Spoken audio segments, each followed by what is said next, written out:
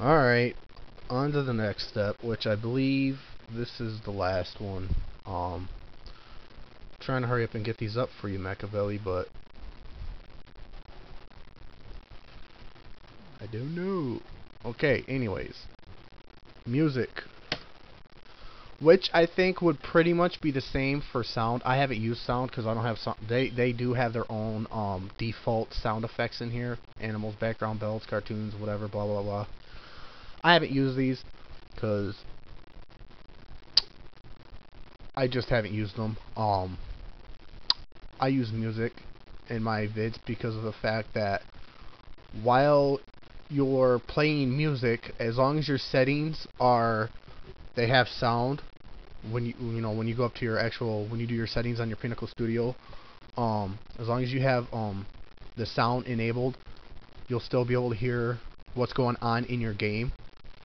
And even though you have music playing while your video is being played, you will hear both. Of course, the sound or the song that you actually pick will be a little bit louder than the actual sound effects in your gameplay or your whatever you're working on for your video. Like I said, I don't use sounds, I use songs in here. So, and like right now, I don't have that many songs in here because, like I said, I deleted all the songs off my computer and I just took a few off for my PS3 because I really didn't need all that on here anyways. So okay, I guess we can get started. Songs, pretty easy, just as easy as transitions.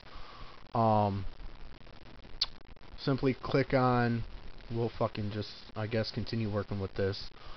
We'll bring it down. And like I said, this is only a short, not so brief tutorial just for a friend that I'm trying to help because he's a little stuck where he's at right now. Hold, give me 1 second here. I gotta do something. Okay. But yeah, it's pretty easy. You simply click on this for your music, which would match up to the same note down here for your music track, and you just click on whatever one that you want to use. You could always listen to it before you actually place it down in there. And the only problem is the music's playing right now, as you can see. You guys probably can't hear it again. Well, like I said, you really don't need to hear it. You just need to actually know what to actually do, because you guys will be experiencing this when you when you're actually doing this on your own, anyways. So this isn't really about me. It's more or less about you. So it doesn't matter if you can hear this or not. This is what you know. As long as you follow what I'm doing, you guys will be perfectly fine. You'll be experiencing this while you're actually doing it, so you'll know what's going on when you're actually working with this. Simply click on the song that you want and just drag it down at the bottom, match it with the little note over here, and just place it anywhere. It doesn't matter. Okay, now we got the song in here, and as you can see where I placed it means that the song's not going to take any effect until 27 seconds up in here. Simply click on it and drag it over until it's at the beginning of your video, and that's it. So now the song will be playing, which again you're not going to hear, more than likely. So your song's going to start with your video. And for this, we're going to go ahead and pause this real quick. You could have your song played at any time you want by simply just clicking on it and just dragging it over. Usually people have like a little intro before their video and then have the song playing. Here, I'm going to try to do this for you real quick. We'll go to pictures. And usually like with Machiavelli, seems how I'm doing this for him anyway, he's going to be making top montages and everything. So he'll probably click on something like this, like something with his name or his Modern Warfare clan. He'll bring it over here and just let go. So therefore, his intro will come in before his video. And what I do to have the best, what I think is kind of somewhat the best way to actually do it, it seems how I have my little black picture, appropriately named Blackie. I put it before and after my title of the video, so that way I could put a transition in it. I'll put like little transition here, and then I'll put a little one after it. So therefore I got a transition before and after my my picture. So therefore if we hit the back button we could play, which I'm going to be lagging, so you guys probably ain't even going to see the transitions, but he knows what I'm talking about. He knows how to work with it. See, it's not even showing you anything. But anyways, when you do it, you'll see the full effects and everything on your screen. And then as we're talking about, as this is about music, putting music in, usually you could probably wait until the video starts playing, so you will move it over there, so the music is not going to start playing until the actual video is playing, as you can obviously see. Once again, you're not going to hear this more than likely, but he gets the idea of what I'm saying. Now you saw the transition, and the second one. That was pretty weird. But yeah, and then now your video starts playing, or well, now your music starts playing as the video is playing. So yeah, that's pretty much it. And for example, like, we'll just move this over at the beginning of the video for now. So now that the music will start playing as soon as the actual video is playing, the whole entire video, you know, before the title and everything. You got to remember, when you do this though, your actual video, like I'm showing you here, seems how it's like 1 minute and 23 seconds long. Your video is going to continue playing until this song is done. So you want to come over here, click on it, make sure you're clicked on the video down here, and then come over, and how it's got the 2 arrows down there, you want to bring it over. This will be taking it off the video.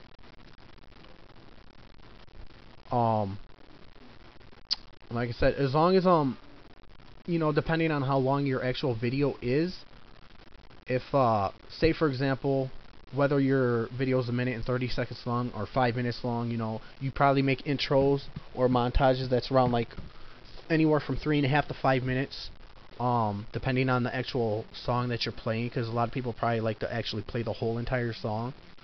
So you could do a bunch of editing with your videos to where it actually matches up with your the song you're actually using. If your song or video, like for example, your song is about like right there, and it's not totally even with your montage, that's fine. I would just leave it anyways, because it's still a good ending for your song, whether it's a little short or a little bit more than your actual video. But sometimes, you know, like if you see people on YouTube, they'll end up, you know, their video will be playing with the song, and at the end of the song there will be a black screen, and then let the song finish, and you know, that's it. You know, I mean, you know, like I said, it's pretty easy stuff. And even though it's like that, I've trimmed the hell out of this song to where only the first 1.5 minutes will play, because you know, my montage, my little video here is only 1 minute and 20 some seconds long. So, and like I said, even though it's trimmed, you could still move this wherever you want. If you want the song to start playing over here, then you can still do that, and then still trim the fucking, you know, trim the song down. And you know, like I said, it's totally up to you guys. And like I said, Machiavelli, I hope these steps are kind of helping you out. I mean, I'm sorry about the lag and everything, but like I said, I got a whole bunch of shit running on my computer, so everything's not going to be 100% speed right now. But you get the idea of what I'm talking about here.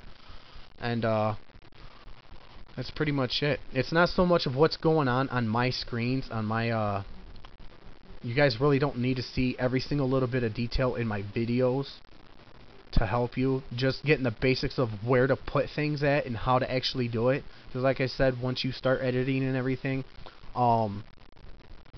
you'll see the full effects for yourself. That's pretty much it. Because you know, like I said, no matter what's being shown on my screen, it really doesn't matter. As long as I'm showing you where to actually put them at and how to do it, that's pretty much all you need. Like I said, it's pretty simple stuff, and I'm catching myself saying that pretty word a lot now again, but yeah, I need to find some other lingo, I guess. But yeah, I guess that's it for the song, for the music. So, you know, like I said, just mess around with it for a little bit. You'll get it up, and like I said, just work with the Pinnacle Studios for for a little bit, you'll get used to it, and shit'll fall into place. You know, it's pretty easy. And one thing I have a problem about Pinnacle Studios is like the videos, like when I capture my videos and I do put them in here, like how I am recording off the PC right now. I can record a 7-minute video and it'll only be 60 megabytes. That's it. If I record a 7-minute video for with my Dazzle on my PS3, it'll end up being almost 2 gigs just for the video after I'm done editing it and everything. I would have been able to make this video better if it would have let me, I can open it up in Pinnacle and I could have made it clearer and everything. You know, I could have had everything synced up to where you guys could see everything that I'm doing. But when I tried doing that, I clicked on the actual video itself, and here, you know what? I'm gonna show you guys right now what I'm talking about. Actually, no, I'm not, because this is just about the titles. But yeah, I would have done everything with the Pinnacle Studio program, but the only problem is when I uploaded it to here and then I played it, it showed everything was like distorted. It was distorted so bad. So if I could find a way to take my captured videos from my computer and upload them through Pinnacle and get them fixed, then I will redo everything that way. That way everybody gets a better view of what I'm, you know, pretty much working with here. But yeah, like I said, I tried that earlier today, and it seemed like everything was encrypted. It was pretty bad. So, which is the reason why I'm not using the actual Pinnacle Studio program to edit the videos that I'm doing right now, like the tutorials on the whole Pinnacle thing. But yeah, I guess that's pretty much it. And like I said, Machiavelli, you need help with anything, let me know. You got my PSN, you know. So yeah, that's pretty much it for the music. So